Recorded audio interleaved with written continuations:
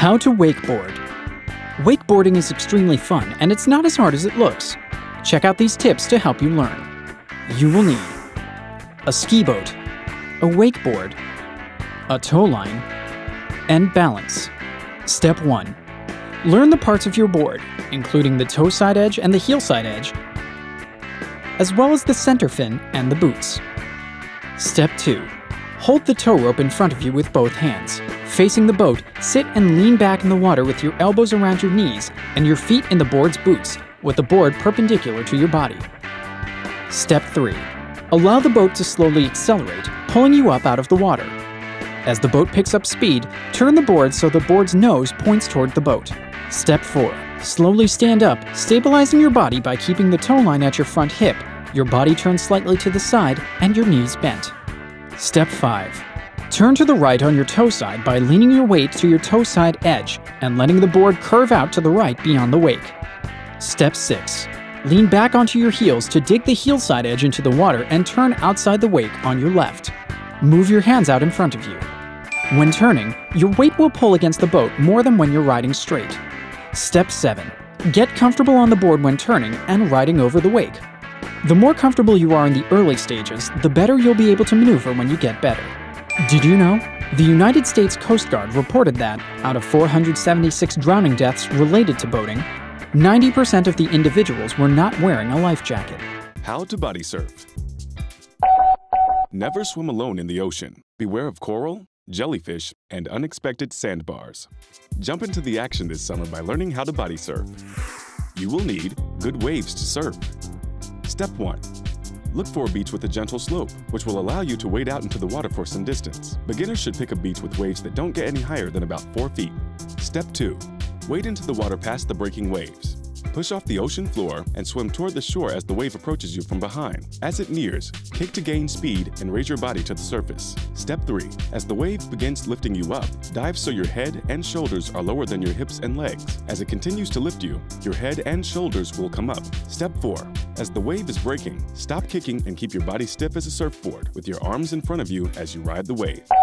Always keep your hands straight out in front of you to protect yourself from spinal injury should the wave send you crashing headfirst into the sand. Step 5. After the wave breaks, bring your feet back together and start kicking hard, keeping your head down, your back arched, and your arms in front. Continue swimming toward the shore until you can stand up. Step 6. Wade back out into the sea. If you look at the next wave and decide you don't want to surf it, turn to the side and drop the shoulder that faces the sea. This will push your body out to the other side of the wave. Did you know? Body surfing burns about 200 calories an hour. How to play beach volleyball. Batting a ball back and forth while you're barefoot on the beach is a fun way to get some exercise. Get started with these basic rules. You will need a beach or beach volleyball court, a volleyball net, at least 4 players, and a coin. Step 1. Find a sand court divided by a net. If you're setting up your own court by putting down a net, decide the sideline and end line boundaries. Official beach volleyball courts are 52 feet long by 26 feet wide. Net height depends on the gender of the players. Women's nets are about 7.5 feet and men's nets are about 8 feet high. Step 2. Have between 4 and 12 players and divide into 2 teams. Step 3. Know the object of the game, which is to send the volleyball over the net. Each team is allowed to hit the ball a maximum of 3 times before it must sail over the net. The ball can never touch the ground. Smashing the ball down into your opponent's court with the heel of your hand is called a spike. Step 4. Flip a coin to decide who will serve first. Step 5. Know how to score. A point is awarded to the opposing team each time a player lets the ball drop on the ground, sends it out of bounds, or fails to return it within 3 hits. If the team that wins the point served, it also continues to serve. If the winning side didn't serve, they now gain the right to do so. Professional beach volleyball players use hand signals to indicate the type of block they intend to make to thwart their opponents.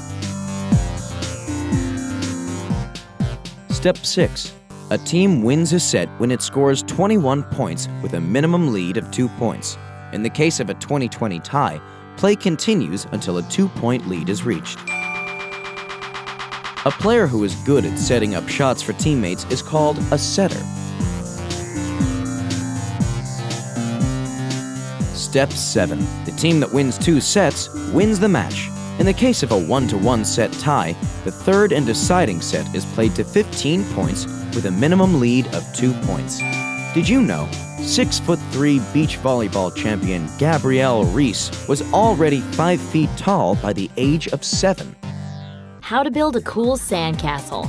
A beachfront home may be out of your price range, but you can always build yourself a swanky sandcastle. You will need sand, a shovel, a bucket, bottomless circular containers of varying sizes, and sculpting tools. Optional, a spray bottle. Step 1. Pick a good spot. You'll want to be near enough to the ocean that you'll have easy access to water, but not so close that high tide will destroy your masterpiece. The best spot is just above where the dark sand turns lighter. Step 2. Wet an area of sand large enough for the castle you want to build. Pile buckets of sand on it, wet the sand, and tamp it down.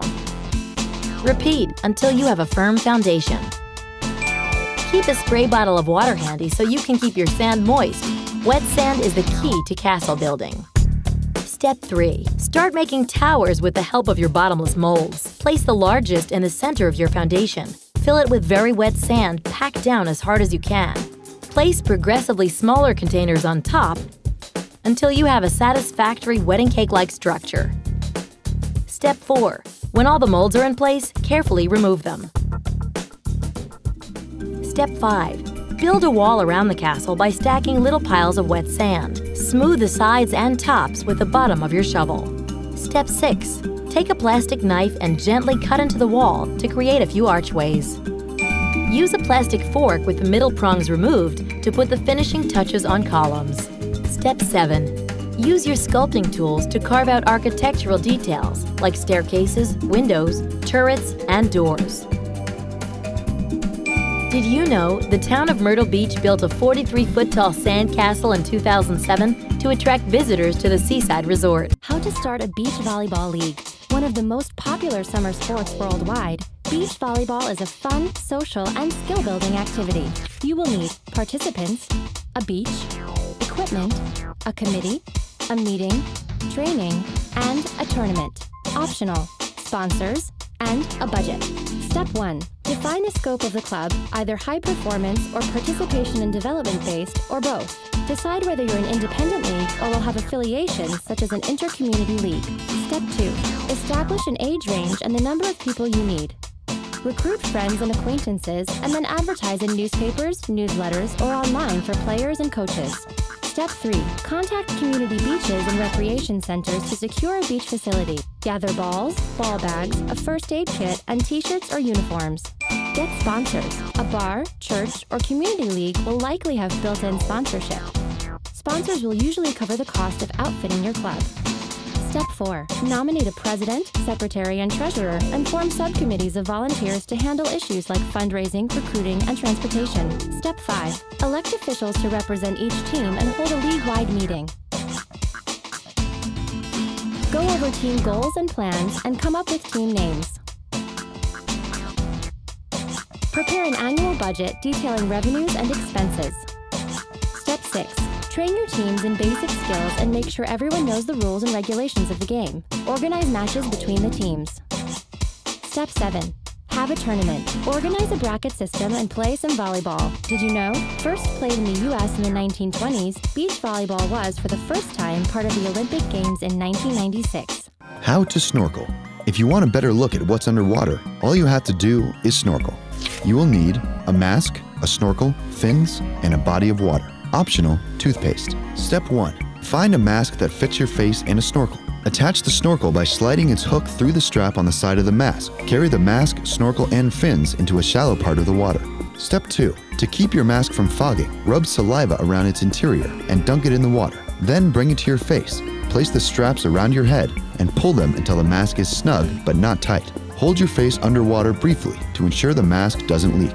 Before using a brand new mask, rub the inside with toothpaste, not gel, and then rinse it with warm water to help prevent it from fogging.